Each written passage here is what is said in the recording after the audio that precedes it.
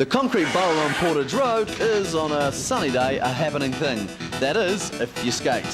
We rolled on down. It's quite a good bowl, it's nice and close. For me living in New Zealand, it's just a good bowl to come to.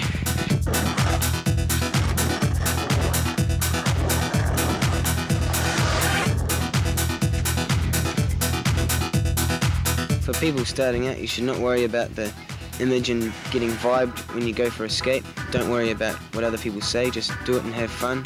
Do the best you can and don't worry if you fall off. Don't treat it as something that will make you want to quit.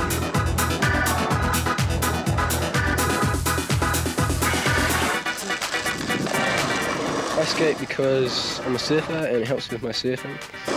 And it keeps you fit. There's a bit of a danger element, so it's got a bit of thrill to it. And I mean, you can take it at your own pace. You don't have to go jumping off big walls. Well, there you go, huge injury there in my knee.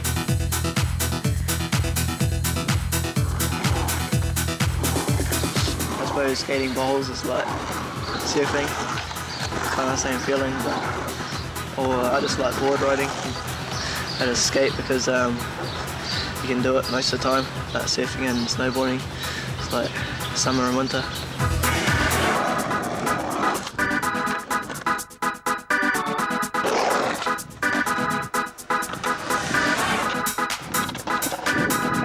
If you're just starting out, a brand new board should last you quite a while. It'll cost you about just over $300. You get a complete setup. But for the average skater like myself, you probably need a new board every month and a half, a bit, something like that. You don't need to train or anything, you'll always be training.